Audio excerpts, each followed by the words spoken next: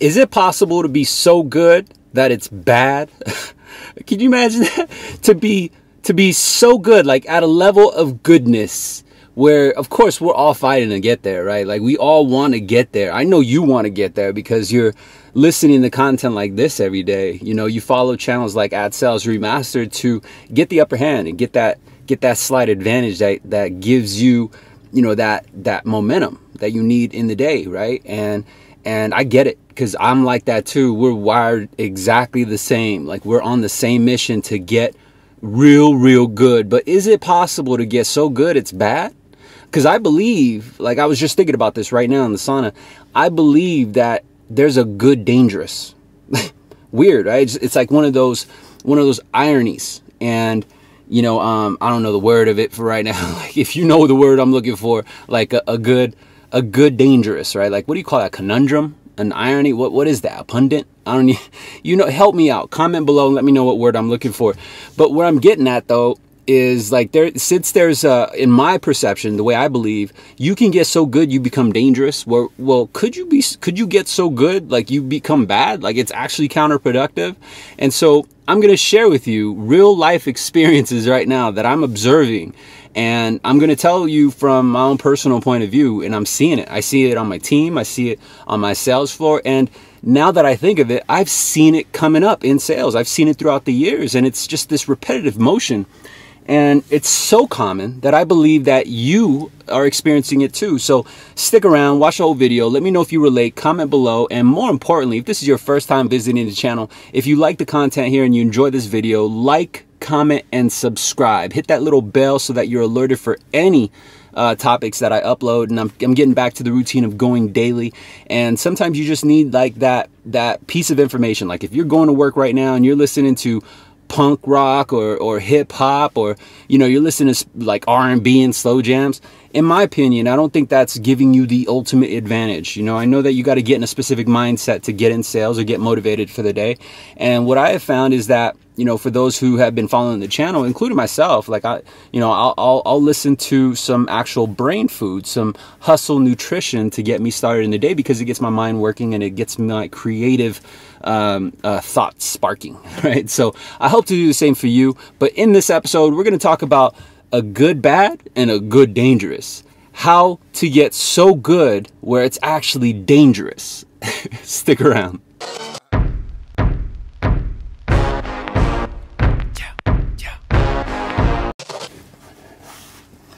Woo! Getting back to the gym, man. It's no joke. For the last couple weeks, I've taken some time off. You know, I've given my body some rest. I've actually slept in. I haven't been sticking to my diet, my nutrition, so I put on a couple pounds. And I'm getting back to the routine. I'm getting back to the flow.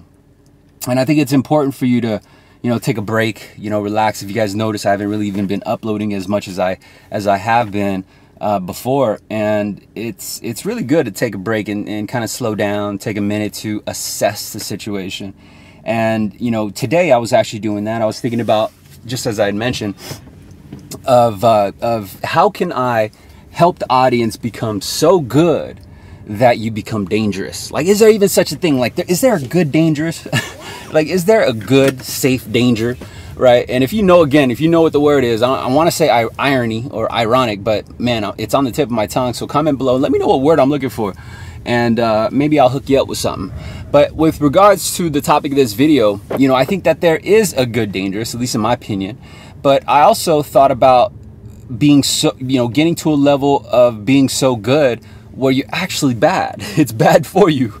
And I want to share with you my experience, and why I'm bringing up this topic is because, you know, I have a team of top producers. I am fortunate and blessed to be the team lead, the manager, sales manager, whatever you want to call it.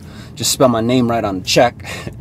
That I get to hustle alongside with. I don't say I lead them, because in all honesty, we lead each other. We motivate each other. We are there to pick up each other. And I lean on them for support. They lean on me for support. And if you know, if we can all climb, we're not leaving anyone behind. Anyway, what I noticed, and I actually noticed for years now, is that you can work your absolute hardest to become good at what you do. Every single day you can study a craft, you can put in more hours, you can be the first one to come to the office. You could be the last one to leave. And what I have found is that repetition, of course, is key. And at some point, you're going to become so good. You know, we want to become so good that we can become dangerous. Now, before I go on into that level, and I'm going to explain what that level looks like and what it feels like, and more importantly, I'm going to share with you how to get there. But I want to explain that there is actually a level of goodness where it's counterproductive. It's actually bad. And so in this particular scenario, you know, as a lender, and for those of you who work at a lender, and you don't necessarily need to work for a mortgage lender, your company could have the same qualities or the same characteristics, or you might be able to relate in this particular situation, but maybe something just slightly different. But as a lender, we have, you know, specific niche products, or maybe less guidelines or more leniency when it comes to particular characteristics of a prospect. And so let me give you an example. Like we don't necessarily, you know, have a minimum threshold on our credit score of 620. Some lenders out there, some of you guys work for companies that work for, you know, you got to have a minimum of 640, 660. I've seen some at 680. Like, And so my company, we actually go down. I mean, we have some programs that have no FICO limit. Like, as long as we get an AUS approval, AUS is automated underwriting system. That's the Fannie Mae or Freddie Mac, you know, AUS system that you run your files through. And, you know, if that gives it okay, we're good to go. So anyway, we got that type of leniency, right? We got that kind of pool. And so, but there are just some that you just can't do. And now I want you to understand, when you have this opportunity, or when you have that advantage, because it is an advantage, you have somewhat of a handicap, meaning that you could touch a pocket of people in the market that most of our competitors or your competitors simply can't touch. And so we have this advantage to entertain that, right? Well, if you knew your game, if you knew your product, and you knew kind of like your boundaries, right? You knew where you could go, where you couldn't go, or at least had a good idea of it, then you're going to keep an eye out for those products, because, you know, you can entertain it, and, you know, you definitely want to capture as much business, especially in today's market, because the market is, you know, it is where it is, and you got to get creative, right? And so is it possible where you could be so good and know your guidelines so good and know your program so well that it's actually bad for you, because it puts you in this track where you're chasing wood, meaning you're actually attracting wood? Because now, mind you, the wood, when I say wood, I'm talking about the Joe Schmo that has been applying, and no offense to the prospects, but at the end of the day, business is business, right? Like, you're not going to be spending an hour and a half talking to someone who you simply cannot help. I would advise you not to do that, because if you're like me, and I believe we are alike, we don't work for the hourly. I'm not at my place for our salary. I'm not there for the hourly wage. I'm not trying to buy my next boat off of OT boo-boo. What I believe we're trying to do is we're there for the compensation. That's the whole, at least in my opinion, that's one of the whole primary motives of sticking our 10, 12-hour days, sacrificing our weekends, is we see the upside with the earning potential. And so I digress. Well, when you come across a prospect who has, let's say, a 560 FICO, they need cash out, they're late on every single debt but their mortgage, but you might get like a hint that they're interested. Well, of course they're interested, boo-boo. No one's talking to them. No one. Once they hear, boom, 5, the FICO, what's your FICO score? 5, click. like, or not, maybe not click, not be that rude, but immediately you start muting that person out, right? Like, you start thinking, okay, well, let me go ahead and discharge from this phone conversation and be on my way. This is what we think inside, right? Like, we start already planning our exit plan. I'm like, okay, you know what? I'm just going to go send you my information. I'll check back in with you like 12 months. And your brain starts thinking of what you need to do next, or the appointment that you have next, or is it, you know, can I go on break, or can I fit in a bite of my lunch, because you're eating at your desk. And so this is the environment that we're in. And but let's say if you're able to touch people or entertain and help people with that low of a FICO, then you start digging a little further. Say, okay, well, 500, fine. I'm one of the few that can actually entertain a conversation like this. So let me ask you some more. Well, what do you need cash out? Debt consolidation. Of course they need debt consolidation, boo-boo. Their FICO is at -5. What do you think is holding it down? It ain't their looks. Right? And so anyway, so you dig in even further, like, aha, I got them, right? Because, we're in the market where we need the interest for cash out. Ain't no one doing rate and term refinancing, right? Anyway, fast forward. So you find out all the qualities, and, you get a hint that they might be interested. Well, of course they're interested, but you're so good because you talk so well, and you're so good. You're actually used to attracting the interest, right? Because it's autopilot. When you become so good and you repeat something so often, it just becomes like clockwork. And so sometimes, you could, like, for example, when you could probably multitask, right? Like when you're on the phone, you're talking to someone, you could probably read an email, reply back to an email, do it all in one shot. You could probably run AUS, pull credit, scrub credit, do it all in one shot. Why? Is because you've been doing it for a while. But if you think back for your very first day on the job, you probably weren't able to do that. The very first time you use your loan origination system, you probably weren't able to do that. But now you can, right? Like, all the shortcuts, all the tabs, right? Everything about the system, and so you become very fluent, and so you can multitask. But at the same time, when you're doing these things and your actions are somewhat on autopilot, is it possible to become so good at what you do where you're just on auto mode, right? Meaning that you're just kind of going through the process.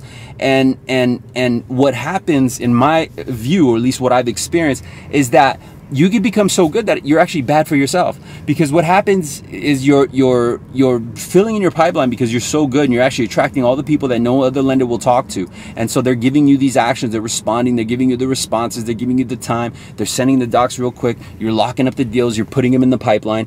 And then ultimately what you find out is that your process has been so automated that you've filled your pipeline up with wood, right?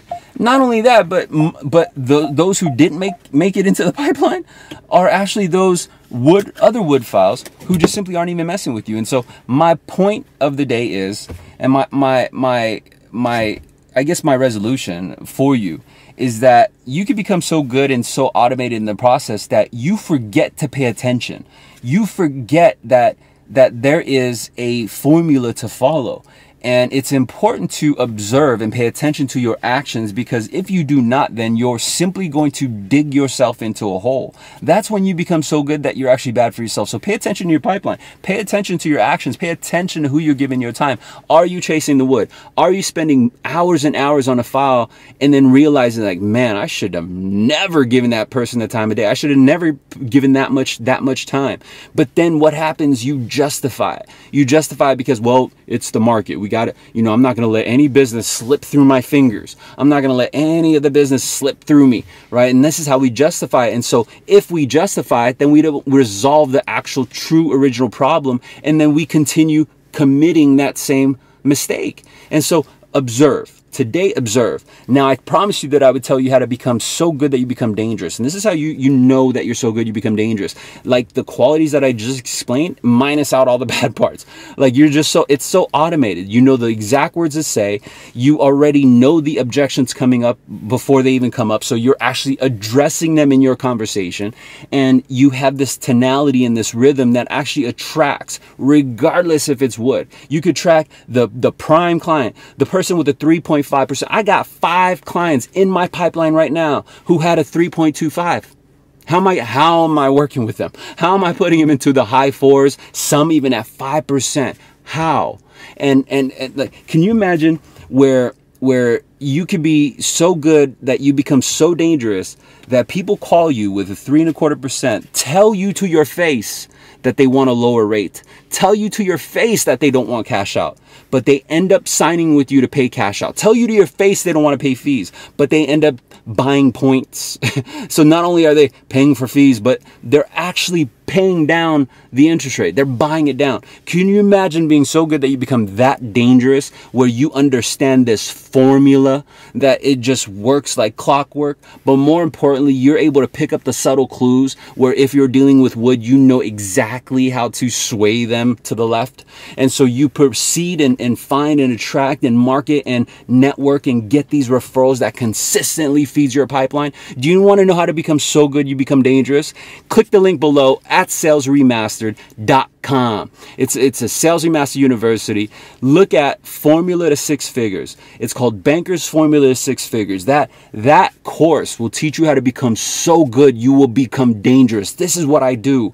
This is why my team is the #1 team in the company, is because this is all I do. I teach loan officers how to be the absolute best. I not only teach you the wordplay, but I teach you the techniques and the rhythm and the tonality and the practice and the habits, and the lessons that are within this course will help you skyrocket, will shed years off of your climb, will fast track you regardless if you're seasoned, brand new, intermediate, whatever your level of experience is. The Banker's Formula to Six Figures is your ticket to the top. If you want to stay paid, if you want to make the income you're earning a year ago, 2 years ago, 3 years ago, then the Banker's Formula to Six Figures is for you.